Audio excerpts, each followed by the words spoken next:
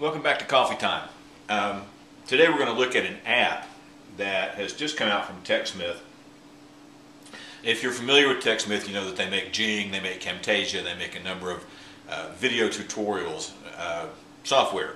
This particular app called Ask3 I think has fantastic potential. It's not fully developed as far as they're adding more features to it as they go along, but the beginning of it is really awesome. And so we're going to take a look at Ask3 and have a cup of coffee, pull up a chair, we'll spend a few minutes and look at a new app.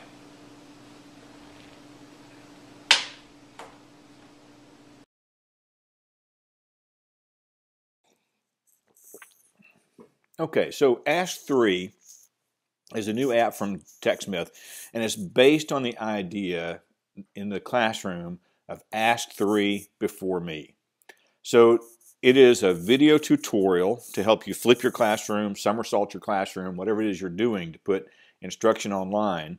And it allows you to create a short video tutorial that you can pass out to kids in the class inside the app. They can watch the video, and then they can ask questions about the video inside the app. So let's take a look first of all and see what it looks like. And I'm going to sign in as a teacher. I've already set up an account. I have two options here. I can either sign up or sign in. And all it needs for the teacher is an email, and you set up a password. When students log in, they will need the class number or code that's created. They do not need an email address. They simply need to sign in with your code. So I'm going to click sign in. And I'll go ahead and type this in.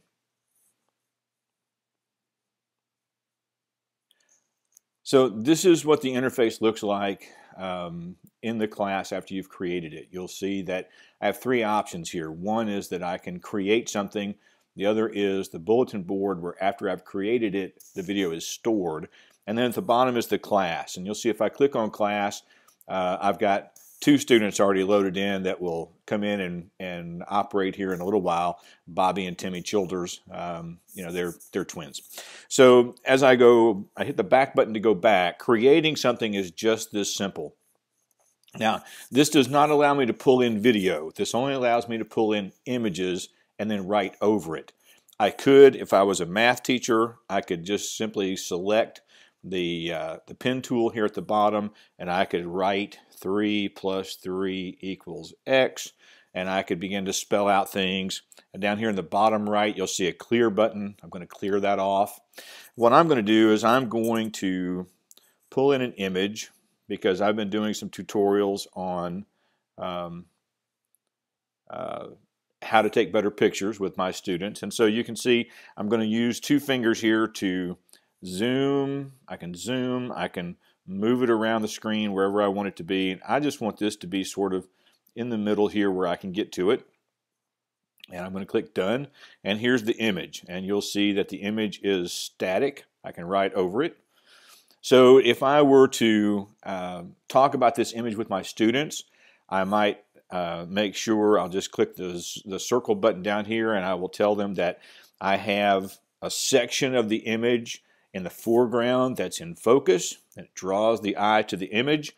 And then I'll click the square button, and I could say up here at the top, I have this section of the image blurred and out of focus, which also helps to draw the eye in toward what it was that I wanted to take a picture of.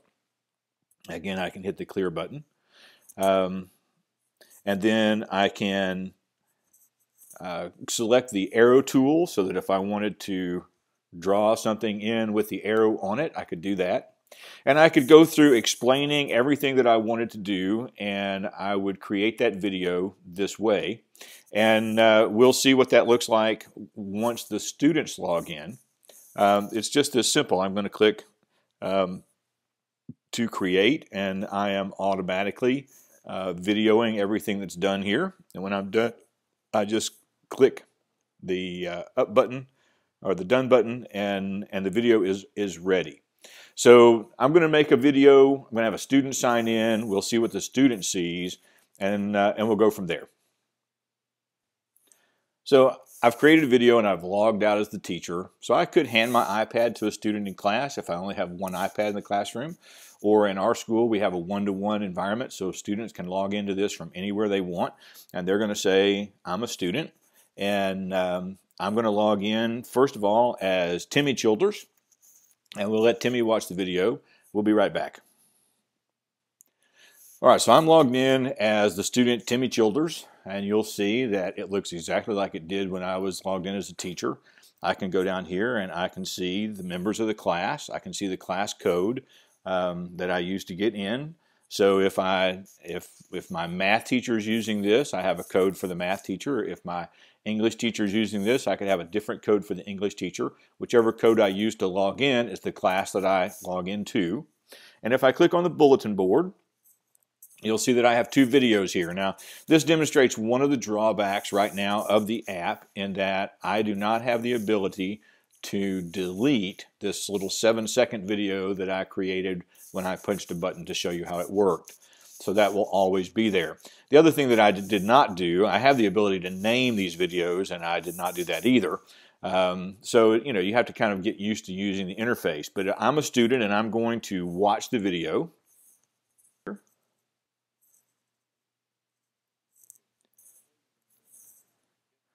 So let's say that I get over to this part where I've talked about depth of field, and the student does not understand how we did that in the depth of field app. And the student can simply make a comment here that says, I don't understand. Understand. Oh yeah, isn't that nice? Okay, I don't understand how you got the app to do this. And I have now created this little note. Now you'll notice it comes up in the timeline at the bottom, and everyone who logs in to the class will now see that there is a note here somewhere in the video. And so we can then let the other students log in, and they can answer the question before I have to come back and answer all the questions. So I'm going to log out as Timmy. I'm going to log back in as Bobby, and we'll see what Bobby has to say to help him out. So I've now logged out as Timmy Childers, and I've logged in as the student Bobby Childers. And you can see now when Bobby comes in to view the video, he not only sees the video, but he sees this little box down here at the bottom that says somebody has a question. And so as he plays through the video, if he wants to see what that question was, maybe he has an answer, then he can just click on that little box and it automatically puts everything in the timeline to that spot. And Timmy says, I don't understand how you got the app to do this.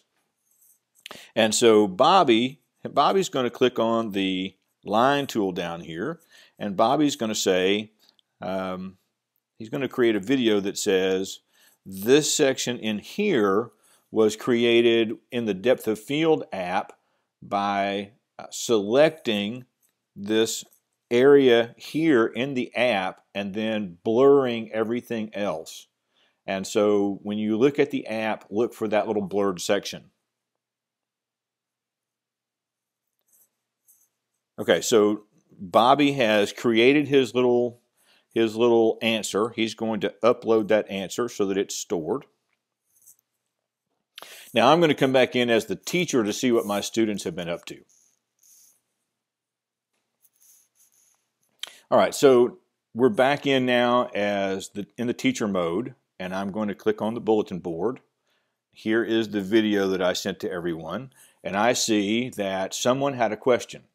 And so I can tap on this little box down here, and it brings up the fact that Timmy Childers asked this question. Well, Bobby Childers did something to answer it. I can click to watch Bobby's answer.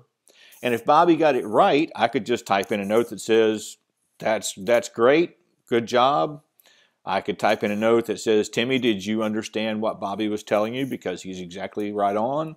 I could create my own video response by clicking the little icon down at the bottom.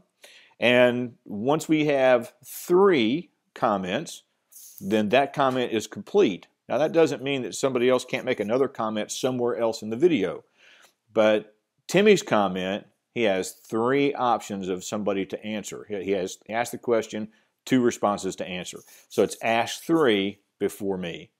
I think this has tremendous potential in the classroom for teachers who want to create short, quick videos to introduce a concept, especially something like math or art or even English, maps and social studies and how to read map keys and those kinds of things. Very quick 2 or 3 minute tutorial. Send it out to kids, let them log into the class, let them see the video. If they have questions, ask questions. And if the teacher doesn't see any questions, then that teacher could assume that everybody understands what they saw and go on from there. And then it won't take very long for students to say, you know, I should have written something in that app and done something differently.